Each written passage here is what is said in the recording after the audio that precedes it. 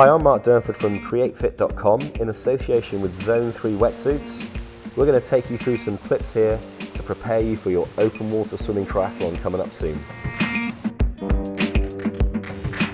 Often open water triathlons will start with an in-water begin to the race. In order to achieve an effective start to your race, stay horizontal on the surface with your head lifted to keep your breathing going. Perform a sculling action with the hands and a gentle front crawl kick with the legs. As soon as you get the command to go, head down, big pull, big kick, and swim. When sighting, take a brief glance ahead before turning to the side and taking your breath.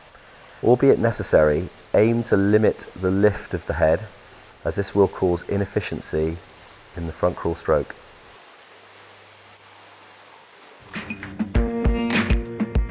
Whilst approaching the buoy, use your sighting skills to judge how far away this will be. As soon as you get to it, use the arm that's closest to it in order to stay reached out in front before performing a single arm front crawl with the opposite arm. Take a tight turn around the buoy before swimming off. Front crawl turns in open water swimming scenarios are incredibly rare. Should you need to use them, this is how you would perform it. But for more information on front crawl turning and the technique involved, see the rest of our front crawl clips. You may prefer to take the option of touch turning. For some people, this will be a far safer and quicker, more effective option.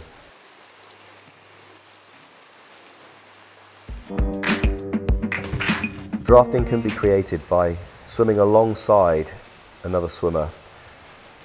Draw alongside with your shoulders being close to their hips, close to that swimmer without getting in their way, in order to take advantage of an eddy current tow that's created from them.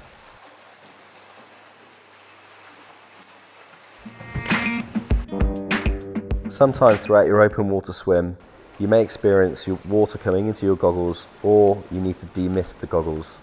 In order to do this as efficiently and effectively as you can, simply turn onto your back, perform a backstroke kick, lay the head back whilst you're clearing your goggles. Once replaced, roll back onto your front, straight back into front crawl. As soon as you're out of the water, remove your goggles so you can have a better view as to where you're going.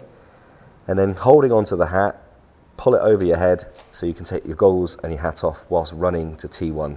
Continuing with your run to T1, undo the Velcro at the top of your zip, grab your lanyard and either pull it upward or downward, whichever design your suit may have. Once the zip has been undone and you're continuing your run to T1, grab a shoulder and pull the arm through. Once you've completed this on one side, perform exactly the same on the other. Pull the top half of your suit down to your waist so as not to restrict your running until you get to T1.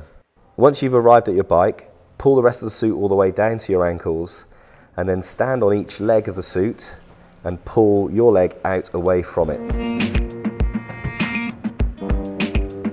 From all of us here at Create Fit and Zone 3, we hope these clips have helped, and have a great swim.